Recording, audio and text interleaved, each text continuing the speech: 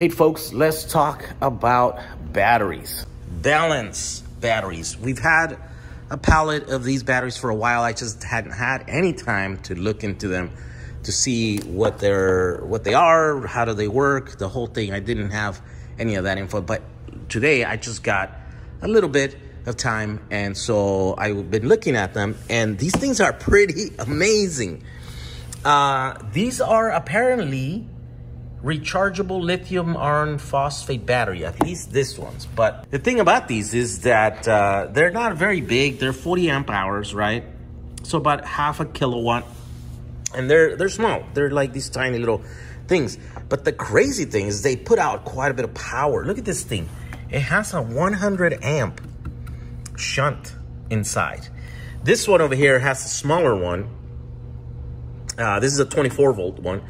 And I think this one will do probably like 50 amps. I want to say they'll do like 75 amps, and these ones are do like 150 amps. Now they do have the 100 amp shunt in here because that's all they need. I guess it's just rated. It doesn't say here, but the cells are pretty crazy. All the cables inside, all the bus bars inside are beefy, are massive. You can see it right there. I took this one apart, and then this one too, because I want to devise a way to test them or whatever, because we don't want to sell batteries that don't work. And so, yeah, with you know, we took them apart, and then we could just use our little thing here to make sure that the cells are all balanced. And the same thing I did on this one, right? So now that we know that, we're like, oh, these things are pretty cool, and they're testing out great.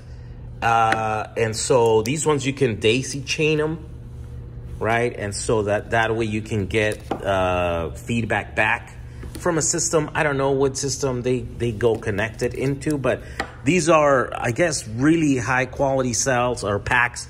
They're UL listed. I want to say these are the only packs that have they're IP56. These are supposed to be the only ones that can be put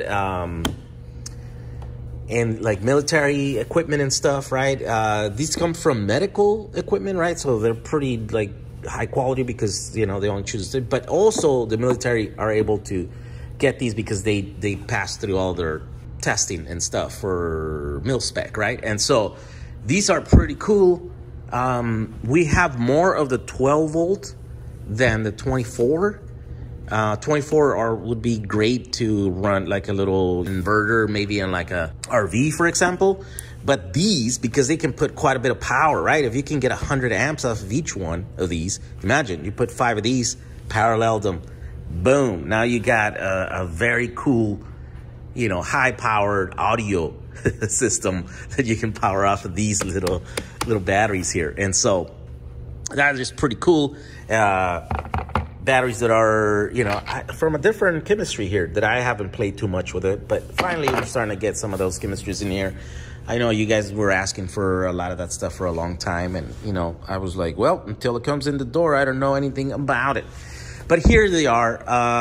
We're going to put these on our website. It's only one pallet. There's not that many of them, so they're going to go quick. So if you're interested in these, like a 12 volt one to have like really high power stuff, or like a 24 to run like an RV or something like that, then these are going to be available at jack35.com. Thank you for watching this video. I have videos coming up with a bunch of different ones. All these e-bike ones that are coming up, and then the Sonata one too. This is a module that we're coming up with and stuff. Keep an eye out for that.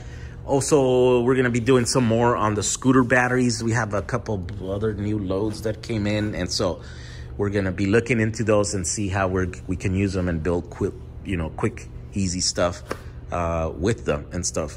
But for right now, Valence. The first time that they come, we'll probably get some more in the future. It's just, this is a small load, but yeah, if you miss it this time around, we'll also have one of our suppliers that has different versions of these, like bigger ones and stuff, so we'll link those also. But there you go, Valence. We'll see you guys on the next one. Bye.